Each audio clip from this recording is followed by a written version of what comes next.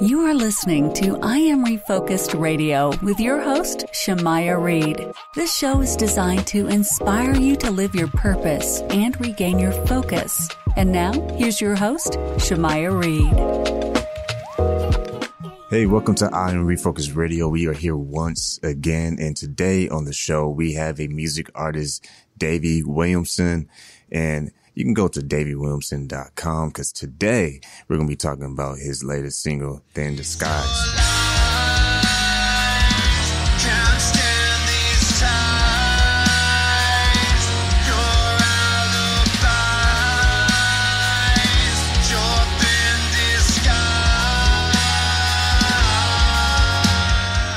I mean, this guy, he's been in the game for a while. He's doing great things, man. From singer-songwriter, born in Plant City, Florida, raised in Wilmington, North Carolina, launched his career in 1996. I mean, this guy been going from one band to another, and we have a story behind that, though, because he's been doing his thing. So without further ado, Davey, how you doing, man?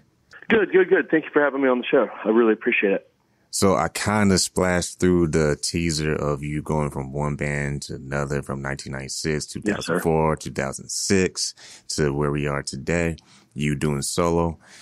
What was life like growing up, man? Because you were born in Plant City, Florida, but you grew up in Wilmington, North Carolina. So what was life like in North Carolina? Yeah, so I didn't spend a lot of time in Plant City, Florida, just born there. I think I was moved to Wilmington, North Carolina around the age of 1 or 2. And I guess I should know that, but I don't.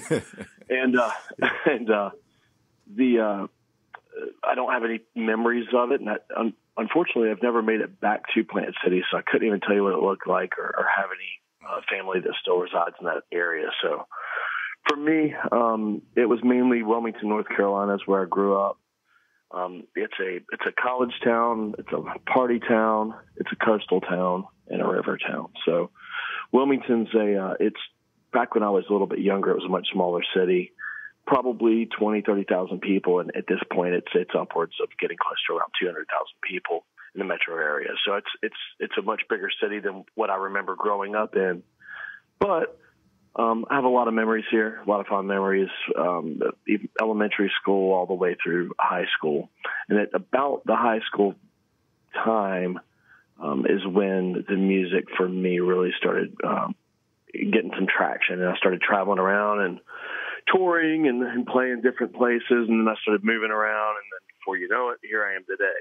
I started off my background on my mother's side was it was always like the golden oldies kind of thing and the Motown thing. So I have a rich history in listening to that and becoming a big fan. She was also a big fan of pop. I was mainly raised by my mother.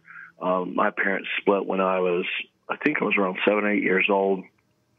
And she was kind of just took care of me and my brother here in Wilmington, and we were hellions. So looking back on it, once we had, I guess a couple years, we were about, I think it was probably, I want to say I was 12, maybe when my mother got remarried. My brother was 10, or it could have been I was 10 and he was 8. I can't remember off the top of my head, but my stepfather came into the mix, and then it started to get a little smoother financially, started doing a little bit better. My mother was acting as a painter and would just leave us at home. And then, of course, we would, skip school and do all the things that we shouldn't have been doing. But we at some point got involved with guitars and ran music and just kept moving along step by step with that. And then we figured out we couldn't play this instrument, we'd play another. And before we knew it, we were full-fledged musicians, even going into middle school or starting in middle school. And that's kind of a little bit of the background on it. And all that happened right here in Wilmington, North Carolina. So pretty interesting stuff. So in 1996, when you decided to launch your career, what was the first band called, and what is the story behind that? Man, you made this difficult on me, aren't you? Bringing up the oldies. So there was a lot of bands that we had, and funny enough, I was talking about this with my wife just before the holidays when we were traveling for the holidays to visit family.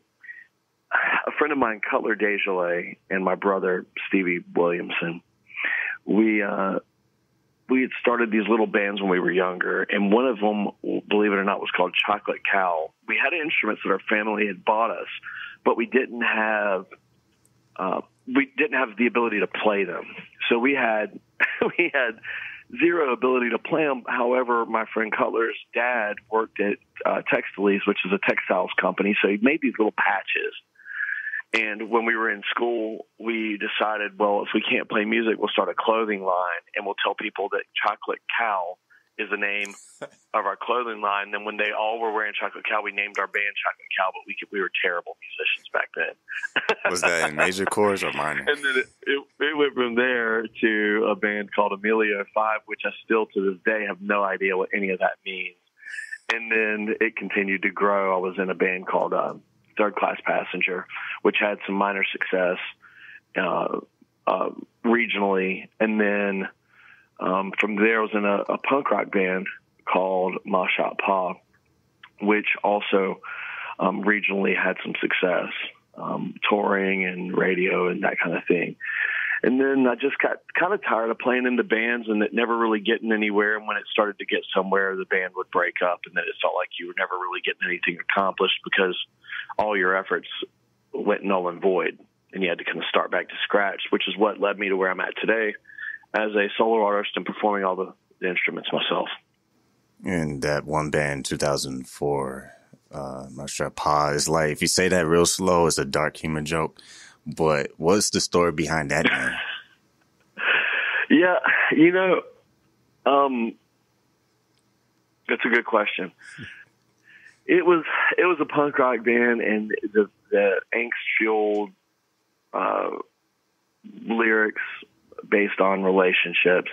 We just kind of visualized it as like moms who killed dads kind of thing, but Yeah. But we said it because it was a good name, but it also sounded funny, and it also was fitting because we're from North Carolina, right? Yeah. So it's kind of like hillbilly a little bit as well. That's exactly what I saw in my head. It kind of sounds like it sounds kind of hillbilly, so we kind of laughed about it, and we were like, yeah, whatever, that'll work. Well, with like a lot of bands that choose their band names, they wish they could go back and change them.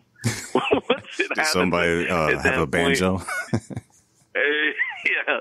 So at that point, I had already I was just like, you know what? I'm one of these that's so driven on trying to get things like moving forward that I just I'm like, yeah, that doesn't matter yet. Even whether it be with opening a business and things like that, I'll just make up a business name and roll with it. And then I don't ever put any thought into it. And by the time your business has blossomed, or your band has blossomed into doing stuff and touring, then you're making posters and you're like, why did we allow this to happen to ourselves? Like, this is so stupid sounding. If you look at even Dave Grohl with the Foo Fighters, he did it because he didn't think it was going to become anything. But now they're the Foo Fighters. So, I guess I got to just roll with the punches. Back then, well, we had a little bit of success, so I learned something from it. Yeah, they call that experience. So that's good that y'all have grown since then. So in 2006, you decided to move on. And since then, you have been performing solo, and you also been performing with people like John Hodges, Andy Easton, and, Paul Phillips, and list is long. What has been the biggest factor in your growth as a music artist? I've always been a big music fan, and all genres. I mean, I think the only thing that I'm not really, really, really big into is the new wave country stuff. I just can't relate as much to it. I mean, no matter in what genre, there's always something good, and there's always somebody there that's doing something that's different and sounds good and is strong. So I don't have any hate in my heart towards anybody musically ever, but as long as they're out there getting it and going for it, I always have a lot of respect for them. And being a big music fan, like I said, it matters more to me to stay influenced by others so that I continue to stay driven, and it gives me something to aim for. Because when you hear that song that emotionally grabs you, or you listen to that song that you're like, there's somebody who understands me. I think it really solves. It's one of those things that solves the world's problems. It keeps people sane.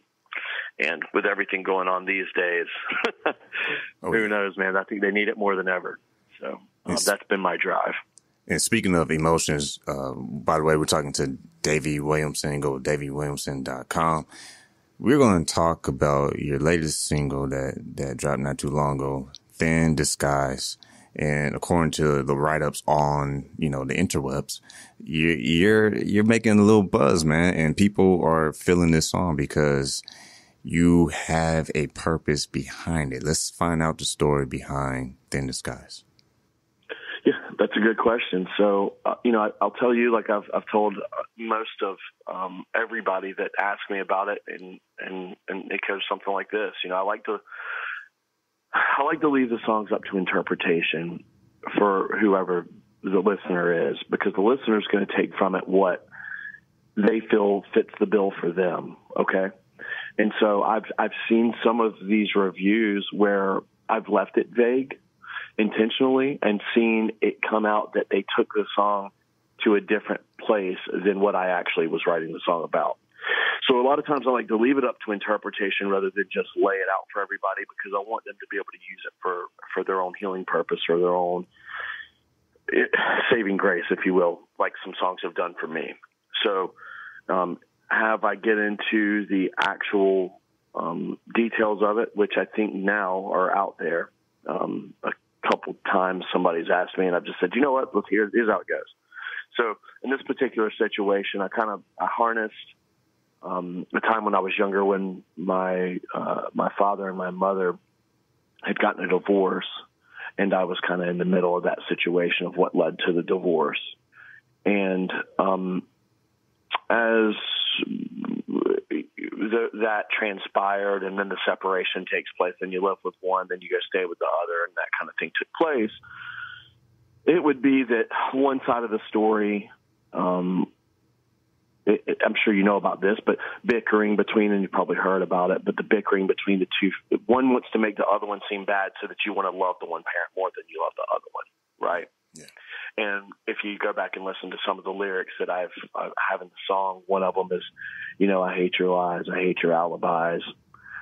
It's a thin disguise kind of thing. It's the route, the reason I went that way. It's because of the blowing each other's candle out to make the other one brighter. And that's mainly what the song's about, and the separation and then what happened afterwards, and the turmoil that it created for me as a child back then. But I just kind of, I thought back about when I was writing it, I sketched it out, and then it's funny what music will do to you when you go to writing the lyrics and what comes out when you really weren't aiming for that, but then it just all worked. And fortunately for me, and like you mentioned with the buzz that's going on, I think that a lot of people have dealt with that situation. And so we seem to be getting some traction, and I'm thankful for it, and I'm glad I could help. Usually good music, it has the truth that comes out. It's the ones that kind of, trying to be like everybody else, that kind of blends in. But I have little jokes. But when people are listening to this interview and they're not just hearing your life story about how certain events have influenced not just your lyrics, but just your style of music, the style of play, the arrangement and all that stuff, for the creators out there, so many people right now are in the same similar boat. We're all going through this, and sometimes I get tired of saying no every single interview, so I'm just going to ignore that word. But we all going through this whole situation right now. Everything's tough for a lot of people. Things are different. How do you keep yourself motivated? Creativity. Oh, I just made up a word on the show. How do you keep yourself motivated to stay creative with all that's going on in the world? Well, this is one of the things I want to bring up anyway, and something that stood out to me in my previous interview today was, their interpretation of the song was, man, this is really fitting for a time like right now, because of what's going on with the presidential situation, what's going on with people's feeling like they're being controlled. Mm-hmm. And with, again, the lyrical content and in the chorus, which is "I hate your eyes." The lady was like, "Yeah, it's like whichever political side you're on, it's like that's the opposing force, right?" Uh-huh. And I'm not telling anybody what side to be on, but what I can say about it is that, again, it's open to interpretation, and I think that that's the beauty of music. And it just happens that the lyrics are fitting no matter which way you do it. And I think that's one of the things that I've had a lot of success with doing with writing lyrics, is that your everyday song, it's either too direct or it really doesn't mean anything at all. And I think to find that medium, the happy medium, and make it make sense and speak the truth, but then make it not vague, but make it so that it can be left open to interpretation. I think people really grasp onto that because they can use it for their own place upstairs in their head, that they can fit in and make everything seem like it's going to be all right. And it creates a place of comfort, knowing that somebody else is there, which is kind of where I aim as an artist in the first place.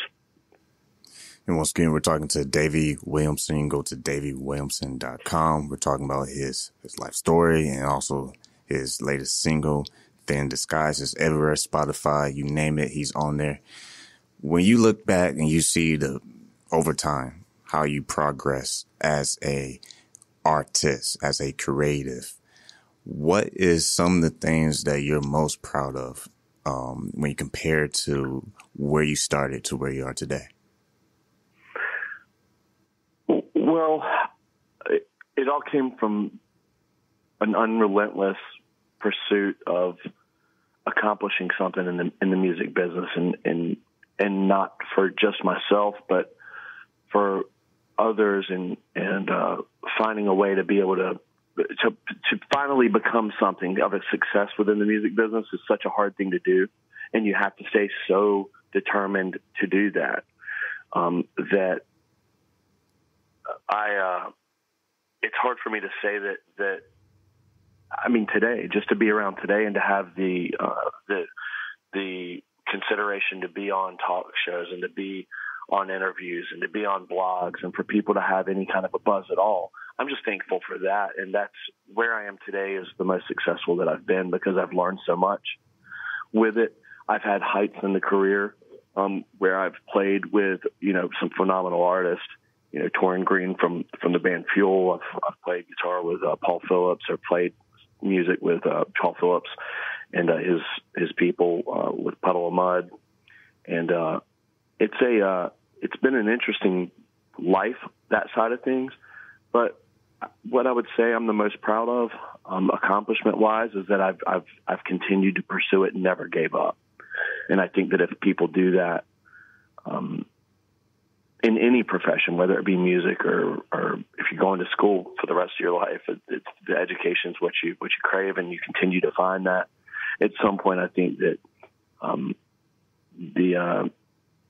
your heart's filled, and you're good. You're good to go. I mean, you feel good, and you're in a good place. And I don't think that you're going to have, anything else to have to prove to anybody, and you can continue to move forward. And again, like for my successes that I'm having. Today's a great day. Multiple interviews in a day. It seems to be all of them are good. Nobody's calling me to bash me. So I'm going to go with today's probably the best day, and it's because I've stayed determined and just kept going and going and going, and it continues to provide me nothing but happy thoughts and good moves forward. So. For that one artist who is wondering when they're going to get their first interview, what advice will you give to the up-and-coming artist who is still waiting for that opportunity? Oh, wow. I mean, if I knew, this is one of those things where if if I knew now what I knew then, back when I was pursuing it and going and going and going, just don't give up. It's just even in the last year, and I've been doing this for over 25 years, I think, something like that. I just never stopped, and you continue to learn, and you got to remember that you're in an industry that changes. So if you're not ready now musically, talent-wise, but you're aiming that direction, don't focus on the music business side of it yet, because it's not time. It really is like taking the steps and moving from one step to the next step to the next. And you have to be cautious with your steps, because people make a lot of mistakes along the way. I've done it my entire career. And the benefit that I can only attribute to myself is like what we just discussed, which is I just never stopped. I continued to pursue it. Every time I was knocked down, I got back up and kept trying it again, versus just being like, you know what, I'm through with music. And trust me, I've been there.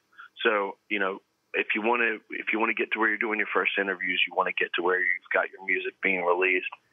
It's easier now more than ever to get your music released, but it's probably harder more now than ever to actually have anybody care about it. Oh yeah. So, and have interviews and that kind of thing. So if you do it the right way and you don't try to take the shortcuts that are being provided nowadays by putting your music out, if you do it the hard way and you just work, it comes to you, because eventually all your friends are going to stop playing music. Everybody that wanted a career and it's no longer going to want a career. They'll be married. They'll have kids. They'll be working at UPS. Or become a record label. And then whenever you begin, when you begin to start moving forward again, they're always like, well, I want to get back involved in that. It's like, yeah, man, but you've been out of the game for 10 years. Like, you don't got it anymore, and that's the thing. And I see people that I've played music with say exactly those things. And, I love them all to death, but, for me, I'm not going to go backwards to pick you back up, to bring you back up where I'm at. And moving forward, it's, if you're with me and you want to do it from the beginning, let's rock and roll. So for me, it made it easier to kind of do it on my own as the artist, but my relationships with the other artists and people that had the same drive and wanted to pursue the career and take it seriously, those people are all still right by my side. So I have interviewed a lot of music artists, from an artist to, a songwriter, singer, whatever, engineer. The common thread that I'm seeing and hearing, because obviously we're not seeing each other, when people are talking about their career, there's this thing called work. And if you are allergic to work, you're allergic to success, period. Exactly right. Because success is not success if there's no work. And I've asked people how they define success in their personal opinion. So I'm going to let you do the honors and tell the audience, how do you define success for you? Well, so I for many years have owned businesses as well on top of doing the music, and I had to find a way that I could own businesses and run business. I had to own them, because if I worked for somebody else, when it's time to go on tour, I had to lose a job. So I had to figure out a way to build a company and be able to make music my first priority again. Extremely hard to do, because then you have to find something that you can do remotely, but everybody else has to stay back and do the work for you. So that's obviously tough on a financial aspect. It's tough on the workers, and you have to make sure that there's a lot of trust there. For me, I think the way that I've said it before, and I haven't been asked this in a long time, but I want to say, success favors the hardworking. And if even when I leave now, my businesses that I have here in Wilmington and elsewhere, they know that it's not a vacation just because it's music. They know that they see how hard I work on the music as well. And they would rather stay home and work than come with me, because truth be told, I mean, it sounds nice and good. Everybody wants to be a rock star until you actually figure out what it takes to be a rock star, and the amount of work and the amount of effort it takes to get there.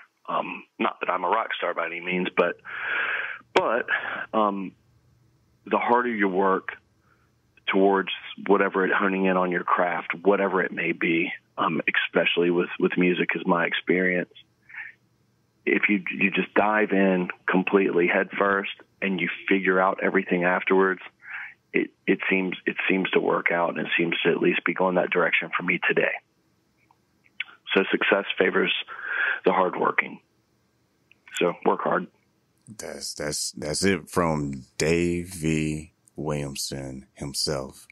That is what it is. I mean, that point right there is shut down the whole show. I don't have any more questions. You just closed the curtains. You pulled the plug. The sound engineer told me to shut up, and I'm gonna let you just end it on that note, because that was well said, and it could have been said any better. With the opportunities that you have today, with the platform that you have today, you kind of touched on it already when you gave advice to music artists, but just for individuals, people who don't know the purpose, people who don't know what they want to be, what will you say to that listener right now? Keep your head up and keep grinding. That's it. Man. You know what you want. Go after it. Drop mic. Man, all right. Yeah, that was good, man. I mean, wow. You've been listening to Iron Focus Radio, and we had the honor of talking to Davy Williamson. He's going to be a rapper, too, one day. I don't know, because he has some bars. But how did you know that? I don't know, man. I don't know. You feel it? It's like one of those things. Some people only say certain things that it's like, okay, real, recognize real. So you are a rapper. Yep, right. Is that breaking news, man? I don't know if your fans knew that. Yeah, well, they should know. All right, man. All right. Iron Focus Radio got exclusive. You don't know, now you know. Man, that's what they call exclusive. So, man, first and foremost, thanks to Davy Williamson being on the show. And you can go ironfocusradio.com to find out how you can listen to the show on demand. You can share with all your friends. So if you're in the music industry and you are trying to find some inspiration right now because of what we're going through right now as, you know, people on this earth, because it's not just something that's happening in the United States, it's happening all over the globe. Keep your head up, like Davey said. But, man, go to davywilliamson.com. Check out his latest single, Thin Disguise. And make sure you share this podcast, share with your friends, because there's always somebody who's trying to find some education. That's what we try to do. Let me throw one more thing at you. I'm going to go ahead and share the next single before it's released so that we can see if we can drive a little more traffic to your site. So I'm going to send you over the next single. It's not even going to be released until probably February 1st. I'm going to go ahead and send that to you guys now, so that you can share that. Make sure you share it so that everybody hears it. And it's called Cliche.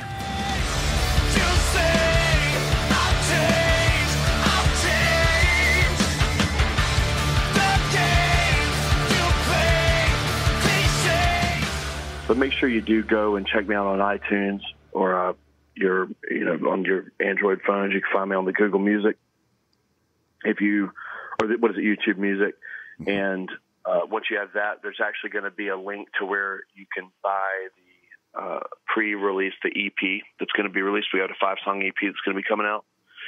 And you can go ahead and get your pre-order now. And I really could use all the help I can get from everybody. We're trying to hit 1,000 pre-order sales for the EP. If we hit 1,000, then we were going to go ahead and be charted on the Billboard charts and under the Heat Seeker charts for rock artists. So I'd really appreciate everybody, if you like what you hear, to go ahead and get a pre-order from me. That'd be awesome, and I really appreciate it. Well, Iron Refocus Radio listeners, you know what to do. You hear this show, this podcast, please share it with everybody.